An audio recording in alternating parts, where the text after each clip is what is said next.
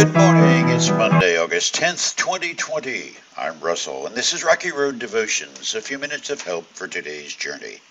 Our devotion today is entitled, Empty Cistern, Empty Hearts, and our scripture is Genesis chapter 37. Sometime later, Reuben returned to get Joseph out of the cistern. When he discovered that Joseph was missing, he tore his clothes in grief. Then he went back to his brothers and lamented, "The boy's gone. What will I do now?" Then the brothers killed a young goat and dipped Joseph's robe in its blood.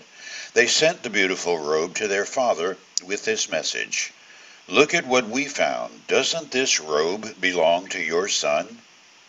Their father recognized it immediately. "Yes," he said, "it's my son's robe. A wild animal must have eaten him. Joseph has clearly been torn to pieces." Then Jacob tore his clothes and dressed himself in burlap. He mourned deeply for his son for a long time. His family all tried to comfort him, but he refused to be comforted. "I will go to my grave mourning for my son," he would say, and then he would weep.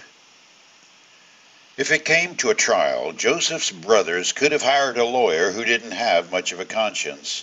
At worst, they'd have gotten off with a slap on the wrist.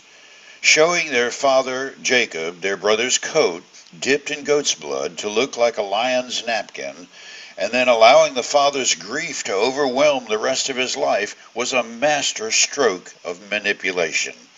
They hadn't spoken untruth. Their breach of integrity was to let the truth lie unspoken, while the lie savagely destroyed their own father's heart. Technically, they hadn't lied, but the emptiness in Jacob's heart said otherwise.